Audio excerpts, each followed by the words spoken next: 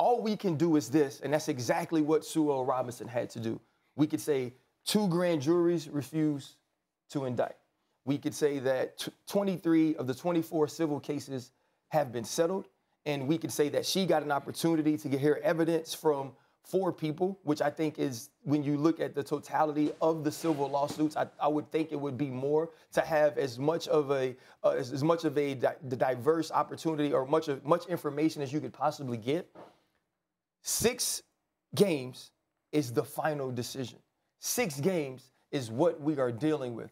24 people said Deshaun Watson wronged them. Deshaun Watson has said from the beginning that he is innocent.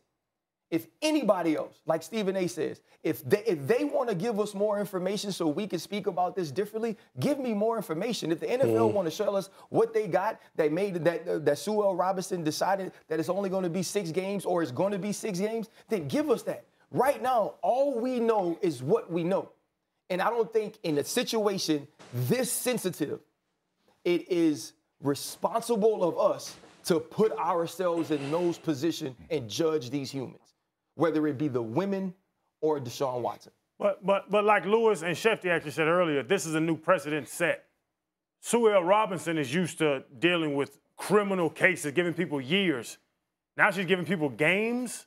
How does she know that differential between years in prison and games on the football field? Because that's why people don't trust Roger Goodell and the NFL system, so now they bring her in. And I love it. I love the independent arbitrators. But how does she know what's going at? And, you know, Freddie, and I'm actually with Freddie with time served in that year, but he got paid, like Lewis said. So where is it? Is it in the pockets? Is it him not competing? Like, is that, like you're saying, people are going to look at it and say, oh, he didn't play for a year. Everybody would love to not go to work and get paid for a year. Like, if you ask a normal person, and that's the thing. But I'm going to tell y'all, I played for 6 years in the NFL. I had 4 masseuses in 6 years. I still use one of my masseuses to this day, and I've been retired 11 years. This man had 20 plus. Something different was going on, but it's a different culture in the NFL. We know how things happen. Lewis knows how things happen. All these guys, like, we're around it, and we know that that's not normal.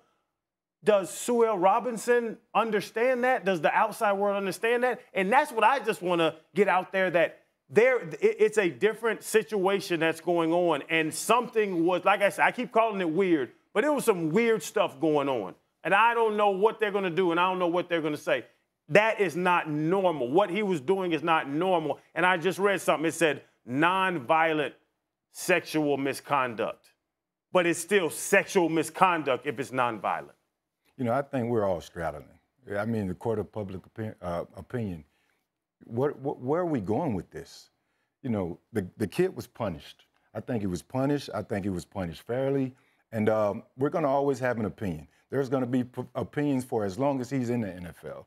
When he's outside walking around just, you know, handling his business on the daily, there's going to be opinion, whoever path he crosses. And I think that's unfair, you know, but when you're here in this position as media, that's your job. Your job is to talk on it. And no matter what happened behind those doors, you know, the women, they know what happened. Deshaun knows what happened. We weren't there.